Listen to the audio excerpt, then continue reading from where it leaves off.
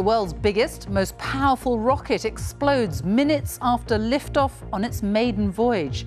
The rocket, with no crew on board, blasted off from Texas. Despite the explosion, SpaceX still says it was a success. Starship just experienced what we call a rapid unscheduled disassembly. We'll be showing you all of today's drama and explain why it's still such a success. The biggest and most powerful space rocket ever launched has blown up on its maiden flight.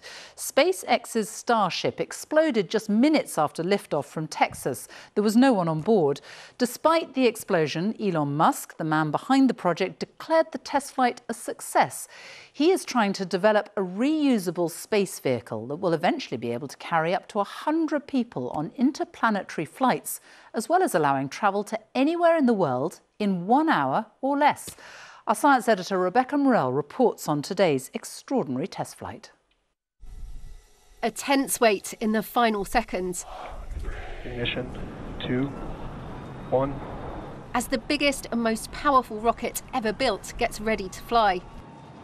We have liftoff. Starship slowly pushed up into the sky. So far, so good.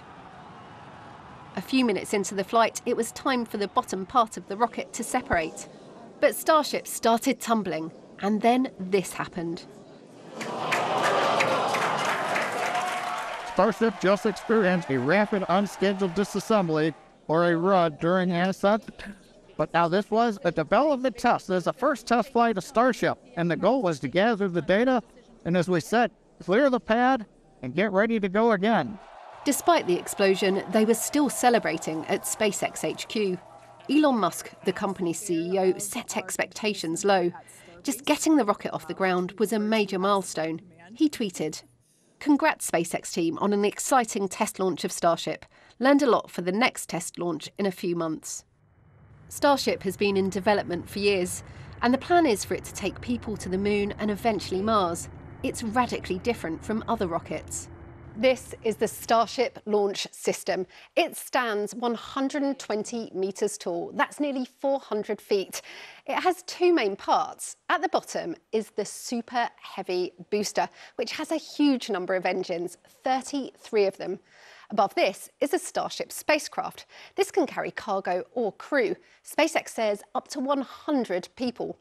What's unique is both components will be fully reusable. Explosions at SpaceX aren't unusual. They say it's all part of the learning process. There's been a lot of develop and fly, design and fly. That's been costly in terms of hardware failures. SpaceX has said that it's been extremely valuable in terms of what SpaceX has learned. There have been concerns about the environmental impacts of Starship launches and damage to the fragile local ecosystem. The US authorities, though, have said it passes all their checks. It's not yet clear exactly what went wrong, but what's certain is SpaceX will try again. They've got more rockets waiting that are ready to fly. Rebecca Morell, BBC News.